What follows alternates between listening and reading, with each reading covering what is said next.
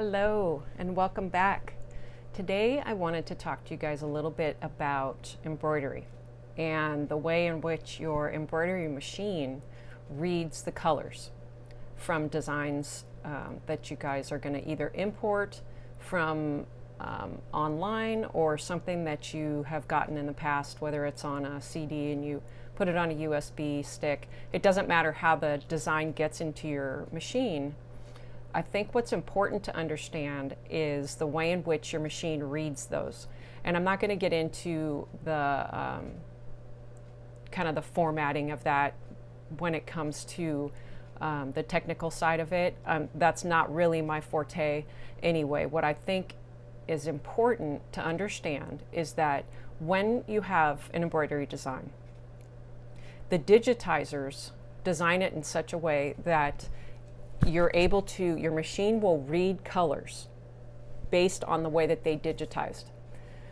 When they digitize, they use specific colors. Now, a commercial machine is different. It does it completely differently. But when you have a home machine, which is really what we're talking about here, your machine will read those colors the best way it can.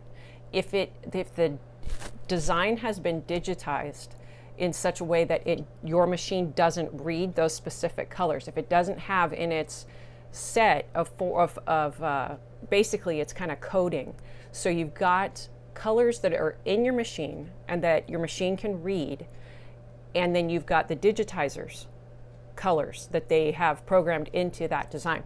If your machine doesn't speak the same language as that digitizer, it will come up with the closest color that it can in its mind, so that when your design comes up, it's got a list of colors.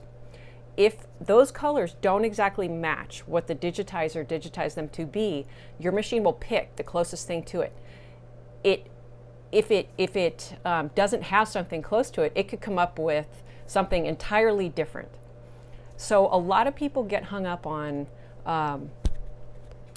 basically trying to input into their machine. Like if you use Floriani or if you use Isacord, your machine can actually be programmed to read those colors. I personally don't pay a lot of it, or basically I don't pay any attention to what my machine designates as those specific colors. Again, it will read it the way the machine, your embroidery machine wants to read it. So what's important is that when you've got a color chart, you need to follow that if you want your design to be stitched out the way in which the digitizer or the designer meant that design to appear. I personally love to change my colors up. So I will go through in the edit function and I'll change colors based on what I want it to look like. But if it's a design, for example, OESD, and I've shown you guys a couple of different tile scenes that I've made, their digitizers are superior in the choices that they make with Isacord thread. If you want your tile scenes, they have unbelievable Christmas tile scenes. If you want it to look identical to the way that those digitizers created that and the designers created it, you need to follow that precisely. And then they make it very simple. You've got a color chart to follow. Another wonderful designer is Xandra Shaw. She does her designs specifically with certain colors. So if you're doing, for example, a poppy patch, you've got her color chart and you want to follow that exactly. And it makes it so much more simple because the majority of your embroidery is done in the preparation of its creation. So if you do those things and you follow things like stabilizer and again color chart and using the correct needle for the correct project, those things, once they're done in preparation prior to stitching it out, you will love the outcome. And it's going to take you from being a beginner to being an expert, and you'll end up with superior results by taking those early steps in preparation for that. I don't mess a lot with my stabilizer. There's a lot of mystery, I think, surrounding should I use cutaway? Should I use tearaway? Should blah, blah. There's so much in there. Again, if I am stitching something out with OESD and it's an extremely dense design, which is the way those tile seams are made, I follow it exactly the way that they say, which is, in that case, it's a fusible webbing and then 2 layers of heavyweight cutaway. And it comes out beautifully, no puckering, nothing. So you learn that through experience. I don't use tearaway stabilizer. It's, for the most part, it's useless. Cutaway is really the way to go when it comes to a more dense design. I always, and this is just me, you may never hear this from anyone else, and there are plenty of people that would argue this, but it works for me. I always fuse either no-show mesh. I don't fuse, let me correct that. No-show mesh, I do not fuse to the back of it. But when it comes to fusible webbing that I get from OESD, I always fuse that by heat. When I say fuse, I mean use your iron and iron it to the back of your fabric. I have never had a problem with puckering since I started doing that, so I stick to it. And I've really been happy with it. Another brand is Pellon 101. That's another fusible webbing, and it works beautifully. And it's actually cheaper. You can get Pellon 101 through, well, I order it in bulk, but you can also get it at Joann's, and you can get it at Walmart, I think. I think they carry that as well. But I suggest getting these kinds of things that you're going to use all the time in bulk online. I mean, who doesn't love Amazon for that? And then secondly, as far as our embroidery goes, once you realize that your machine is going to do what it's going to do, you have to override that and think for it when it comes to colors and use the color charts that you're given. It really does help. Another thing that I wanted to share is journaling about your embroidery designs. And again, when you talk about preparation, if you stitch something out and you're happy with the way that you've done that, I highly recommend, and this is just another example of preparation, is getting a binder or this. I ordered this recently, and it's just a journal basically. I also ordered these little sticky notes, and basically what they do, I've never seen these before, but I found them on Amazon. They you can peel them off, and I'll do this so that you guys can see it. They're sticky notes, but what you can do is you can attach it in your binder like this, and instead of not having tabs, you can actually attach it in that little binder like that, and you've got a tab. So when I'm journaling about what it is that I'm making, I can write on this little tab whatever that design is, and I can put as many as I want in there, and that way I've got it written down. I read an article recently that talked about journaling on your computer and doing that as far as, writing it down as far as computers go, because then you can go in there and you can just say, hey, I want my OESD Santa design. Boom, that comes up. And you can update that as needed. For those of us who prefer pen and paper, and I know this is an age thing most likely, I'm just a pen and paper girl. I love to write things down, and they don't change, and I don't lose them, and I have so many problems with computers to begin with, and for those of you that have watched me, you know that. Technical stuff, frankly, isn't my thing, and I'm okay with that, and I'm going to continue to get better as long as it assists me with my embroidery. Otherwise, I don't care about computers at all. I just want them to work for me for embroidery. Here's another journal that I bought the other day, and this, obviously, this has little tabs, and I found these on Amazon, and this is, I don't know how you say this, but it's clearly I can pronounce the blossom part, but it's Blossom by P-U-K-K-A, and I'm gonna just say that's either Puka or Puka. I have absolutely no idea, so you can pronounce it in any way that makes you happy. Frankly, I call it Puka because that makes me laugh. So that's what I call it. But this is another excellent way to organize your designs.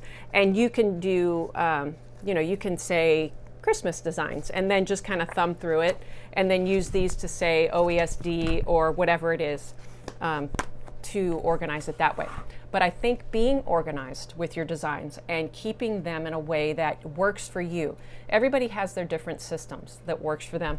I demonstrated this not too long ago. This is another organizational tool when it comes to embroidery. And this is something I didn't start off doing 10 years ago, but it's really helped me since. I take all of my designs and put them in files on my computer and then put them on USB sticks. And then I take those USB sticks and put all of my designs on an external hard drive because, and a lot of people put them on CDs, DVDs. I've seen different arguments about whether or not those fail also. There's really only so much you can do. But if you have your designs on USB sticks and you've got them on external hard drives and they're sitting there on your computer, cloudy thing that's, I don't know where that is, but apparently that's fail-safe. I don't think it is because I don't have it in my hand. And I trust things that I have a hold of. USB sticks are one of them, and then the external hard drive.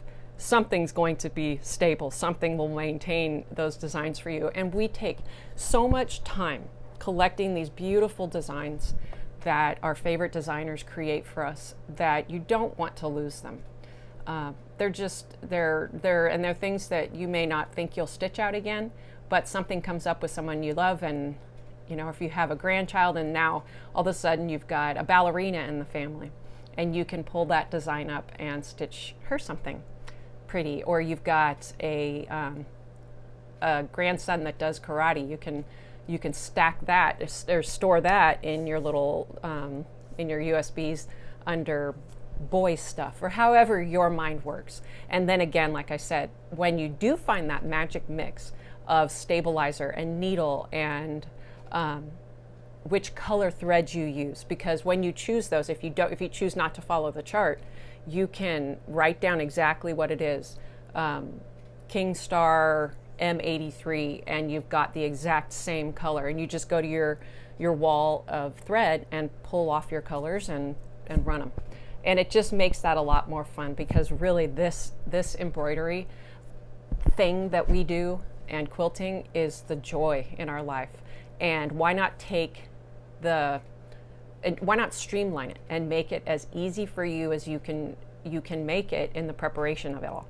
It just helps later on, and really all of us that are obsessed with this love the part where you get to, even though I've done this a billion times, there's still that moment of, oh, when I press the little green button and say, okay, Solaris, work magic, and I push the button and then it starts working, and watching it stitch out, I never have lost the joy for that. It is just, I love it. I absolutely love to watch those creations come out and have them in my hands, and they're tangible. And while I'm not sitting there stitching over and over like the gals used to do, which is terribly impressive, I still have that feeling of completion and that satisfaction of having created something with my hands and my machine that I love. And I get to give those, for the most part. I really don't keep much that I do. I put things on my walls I think that I love and I want to see, but the part of the other joy of it is giving those things away to people and watching them receive those things. And I don't know anyone that doesn't love to get something that was made for them. It's something that you never get rid of, and it's emotional. It's emotional to give it away, and it's emotional to receive it. And that's really what we're all about, I think. Satisfying and giving and being grateful and showing that gratitude. And I think giving to someone is, without saying it, it's just a form of gratitude and a form of love. And I think that's really what makes us happy. In the deep places of us, we can get a brand new shiny car, and that's great. And in a month, it's dirty and it still drives. Now, I'm not talking about you car guys. Don't go there. I get it. One of my sons has since he was one, he's had a car in little cars in each hand, and now he's got his beautiful cars and he loves them. That's his form of our fabric and our embroidery designs, and I fully get that. But you guys know what I'm saying. The gratitude and love that comes from making and giving is just irreplaceable. So that's the lesson for today, I think, with organizing and writing down and preparation that goes into embroidery, and then being able to reap the reward of your creation. So thank you for watching. I do very much appreciate you taking the time. And if you haven't subscribed, please do so, and I will keep making videos that help you and help spark your creativity. I'm working on several things right now that I will show, but they're not ready yet, and I want them to be perfect before I do. So I will show them to you when they're completed. I'm going to work some more on one of them right now. Have a wonderful, wonderful day, and fill your life with beauty and joy, and it will rub off on other people. Thank you. I will talk to you guys soon. Bye-bye.